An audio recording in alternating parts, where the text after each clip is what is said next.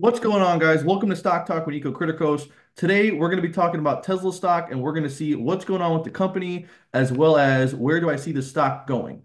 So, right now, the stock is up 20% today. It's trading at $259 a share, and this is a $828 billion company. Okay.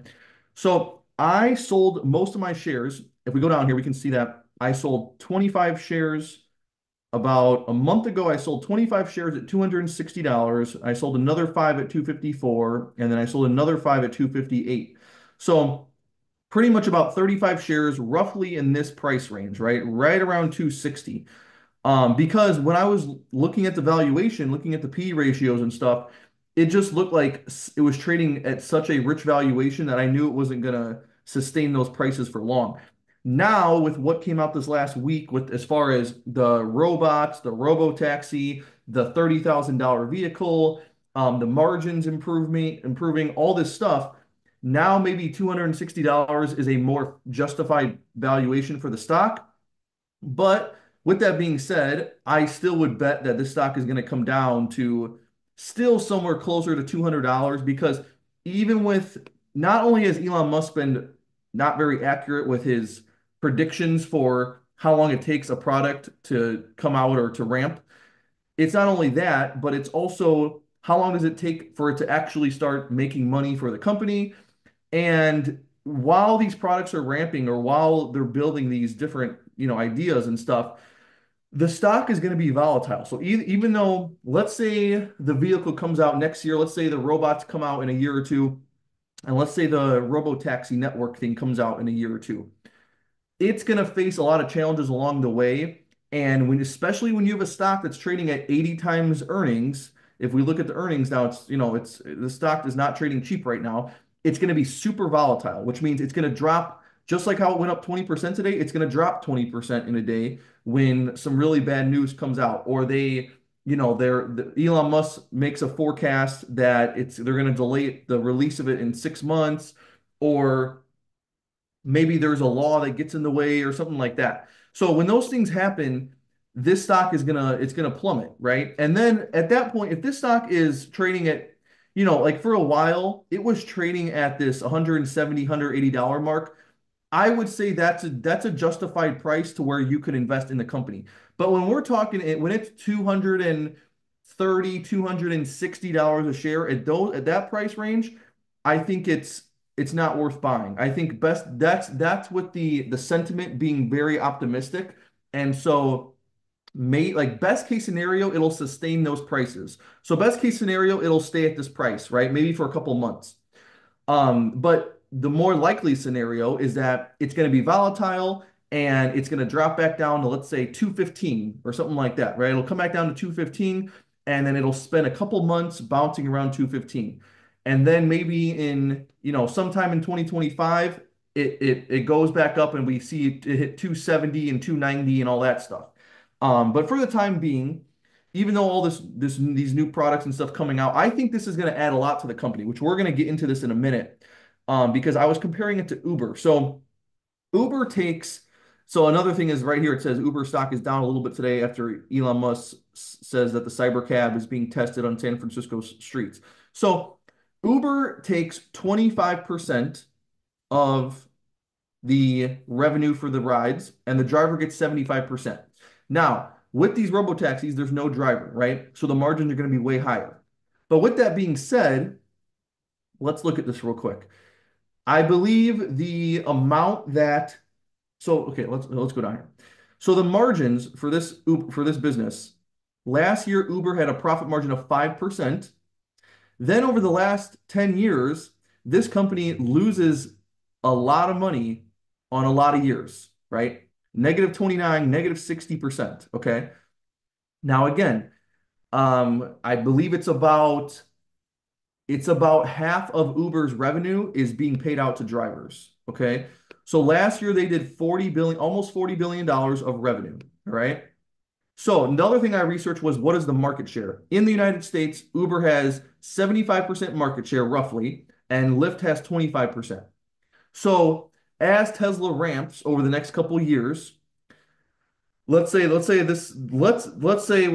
to be optimistic and the Robotaxi network is making Tesla money sometime in 2025, sometime next year. Well, what's a realistic market share? Maybe they start out with a couple percent, maybe they work their way up, they steal some market share from Uber or Lyft. There's no driver, so it's going to be cheaper. It's going to be something cool that a lot of people want to try. And if it's cheaper, that's going to pull in a lot of business, right? So let's say they work up to 20% market share, 30% market share, something like that. And then we have, those three companies splitting the market share. And then eventually, 5 years from now, maybe Uber does have 50%, or not, I'm sorry, not Uber, maybe Tesla. Maybe Tesla has 50% market share or some huge number, right? That's a possibility, but years down the road. With that being said, that means we're talking for the next 2 or 3 years. That means that Tesla is going to have roughly $20 billion of revenue. Okay. Because right now Uber has 75%. So let's say they split it up. Let's say Tesla in 2 years from now, they work up and they got 25% market share or 30% market share. Okay, well then Tesla's probably going to be doing $20 billion. This is like 2 years from now. $20 billion of revenue from the Robotaxi network. Okay. Well, if we look at the margin, now again, Uber's margin has been very low, negative 60% multiple years. Last year, Uber's a huge company, right? This is a company with 75% market share in a huge industry. Okay. This company's worth $167 billion. And their profit margin was only 5%. Okay. Now, they have Uber Eats and they have different parts of the business that may be losing them more money and not as profitable as the rides. But the point is, their main business is the rides, and their profit margins are not very good. Okay. But let's say Tesla's doing roughly 20 billion in revenue, and their margins are going to be higher. Okay.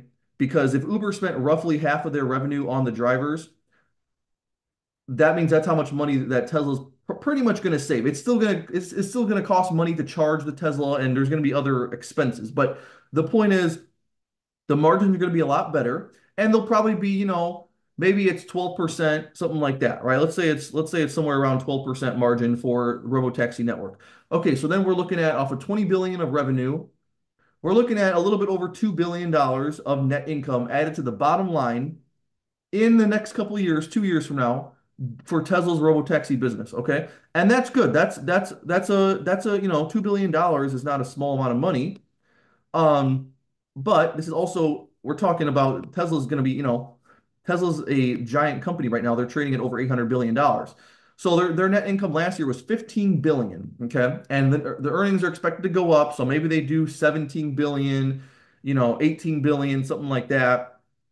Okay, so if you add on the Robotaxi network, now we're sitting at, 19 or 20 billion, right? We're sitting at $20 billion, roughly 2 years from now. Now that doesn't factor in any robots. Who knows? The robots is very hard to value because we don't have any company on a mass scale selling robots like Tesla. So that's very hard. We don't know how much money that's going to bring in. He says they're going to cost what, 20 or $30,000 or something. We don't know how that's going to sell. We don't know what the margins are like, anything like that. So that one's hard to value. But the robotaxi business is the exciting one. This is the one where, the market is huge. And I mean, my main problem with this is just okay. So right now the stock's at $260. If we look at what they're expected to do for earnings next year, we are looking at $3 of EPS. Okay, $3 of EPS for a $260 stock. 260 divided by 3 is 86. So this company is now trading at 86 times earnings for next year. That's insane. If we look at the last couple of years for this stock, we can see that it's traded as in bad times, pessimistic times, it'll trade as low as a 34. Okay, 34 times earnings.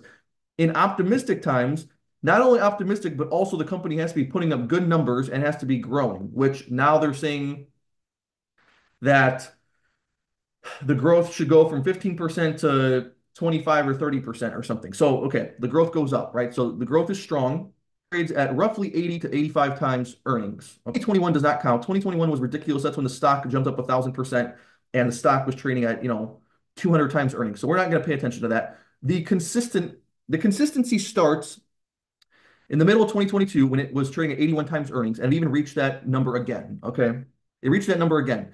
Right now we're at 86. Right now we're really at the peak of things here. That's why again, this stock is going to come down. The stock's going to come down to 220 or even 200 probably. And in that case, if you can buy the stock for 40 or 50 times earnings, then it makes sense as an investment. But paying 85 times earnings is not worth an investment because it's not going to stay at that price.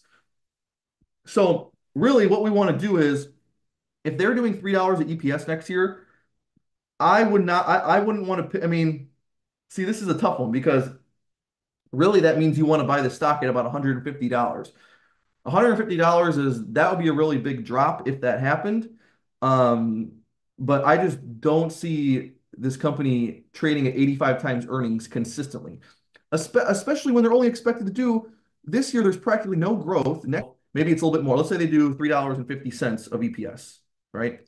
All right, so now maybe $175 is a $175 is a good price to buy the stock at. That's what I would leave this at. I would leave it at if you can get it at about $175, then it's a good investment. Um, but if you're paying even 70 times earnings, this is on a forward basis too. This isn't even for this year. If you're paying 240, 250, I say that's overvalued. So I would, just to be on the right side of things and limit you want there to be a more upside than downside, right? In my opinion, that's a good price, a fair price is 175. I don't think we're going to see it come down to 100. I really don't think that's going to happen. Um, but Tesla has proven to be extremely volatile in the past. And how I said, especially when they're coming out with new products and stuff, and profitability is all over the place. Who knows? Maybe the stock does go to $100. But what's realistic is that we see this stock drop to 170, $180 a share. Okay. Maybe it's a couple months from now, but I think we're gonna see the stock come to 170, $180 a share. And at that point, then it would be a good time to invest. But other than that, that's where I'm gonna leave this. I'm very bullish on Tesla as a company long term. I just am not willing to pay 70 or 80 times earnings. Investment on an investment basis, it doesn't make sense. I love the company and Elon Musk, but if you're trying to make money with the stock, it's not going to happen if you're paying 70 times earnings. So that's where I'm going to leave this.